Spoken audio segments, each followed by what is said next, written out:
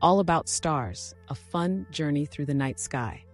Join us as we dive into the fascinating world of stars. Learn what stars are made of, how they shine, and why they twinkle.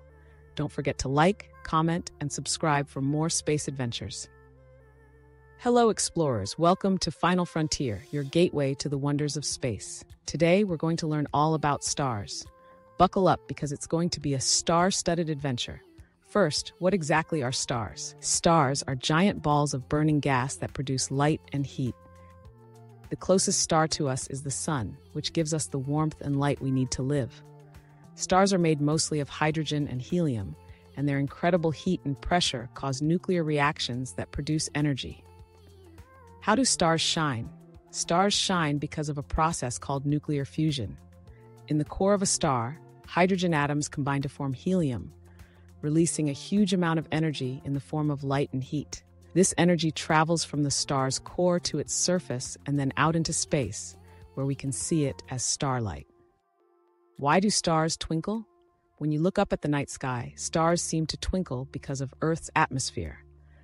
The light from stars passes through layers of air that are constantly moving. This movement bends the light in different directions, making the stars appear to twinkle. Planets, which are closer to Earth, usually shine with a steadier light. Did you know that stars come in different colors? The color of a star depends on its temperature. Hotter stars are blue or white, while cooler stars appear red or orange. Our sun is a yellow star, which means it's somewhere in the middle in terms of temperature. Stars are born in giant clouds of gas and dust called nebulae. Over millions of years, gravity pulls the gas and dust together to form a protostar. As the protostar becomes denser and hotter, nuclear fusion begins, and a new star is born. Stars don't live forever. They go through a life cycle that includes being born, shining for millions or even billions of years, and eventually dying. The way a star dies depends on its size. Smaller stars, like our sun, will expand into red giants and then shed their outer layers, leaving behind a white dwarf. Larger stars may explode in a supernova, leaving behind a neutron star or a black hole. Stars are grouped into constellations. Constellations are patterns of stars that form shapes in the night sky. People have been naming and telling stories about constellations for thousands of years. Some famous constellations include Orion, the Big Dipper, and Cassiopeia.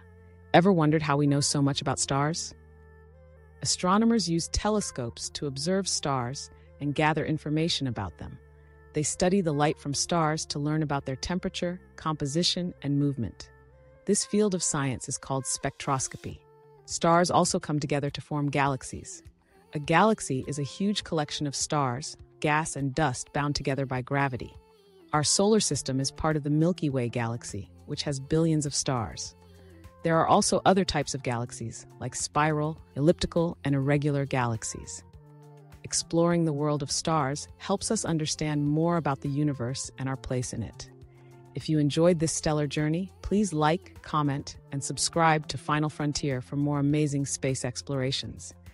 Keep your curiosity alive, and until next time, keep looking up at the stars.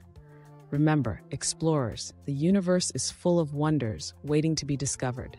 Stay curious, keep exploring, and we'll see you on our next adventure.